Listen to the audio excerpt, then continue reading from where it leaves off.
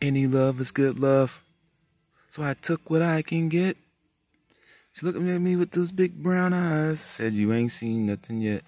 So, this type of situation is probably for many reasons, grabbing a remote, all kind of stuff. But at the same time, when you look at that and she nurtures the people, then you got to know that this is like a super ascension.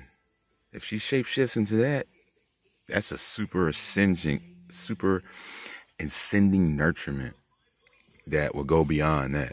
So you would just be like, the key is probably just to get to her somehow.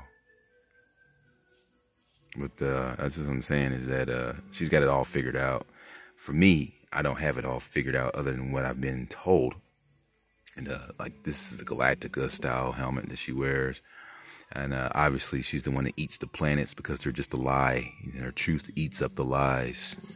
So she would be Galactica, floating in the void of creation, eating planets.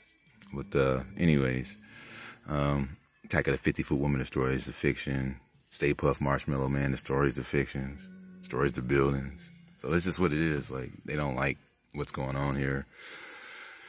But you imagine, like, what kind of ascension that would be?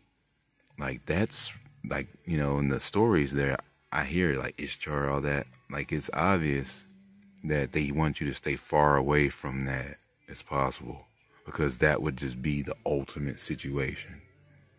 But, yeah, it's written on everything. It's written, it's just so fucking obvious. So this is going to be the conclusion to that. And I'm just going to show you, and I want you to see these arms to kind of get an idea of, like, that's like literally like your neck, nipples.